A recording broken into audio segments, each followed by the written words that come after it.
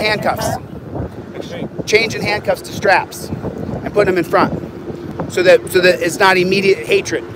Okay, ready? 3, 2, 1, get out of that fucking thing. Break it off, Rocco. Break that fucking thing off. Break that motherfucker.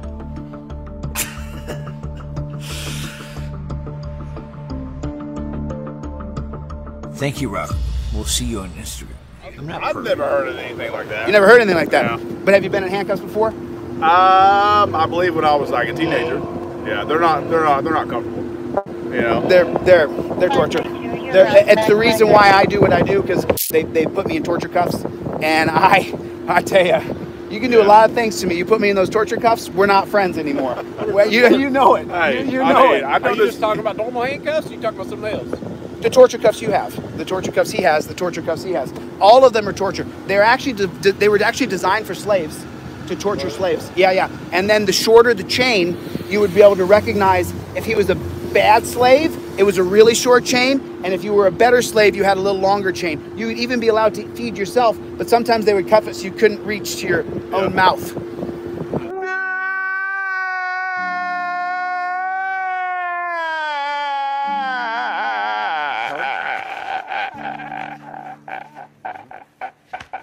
It's all about slavery. Yeah, you can watch it. You can watch it on my channel.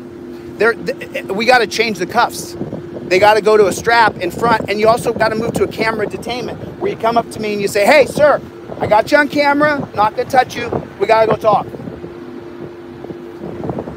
I got no weapons. I'll come because you're gonna tackle me, right? I'm going with you. Depends on the situation. You know it. If you say you're coming with me, I'm coming with you, right?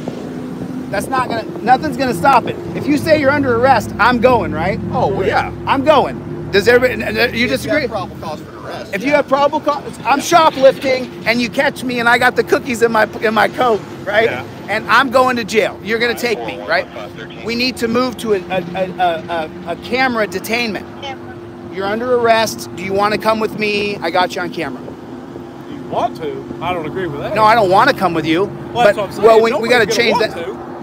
Of course you don't want to, but here's the choice. Either you come with me, or I throw you on the ground and put you in torture cuffs. What do you want to do?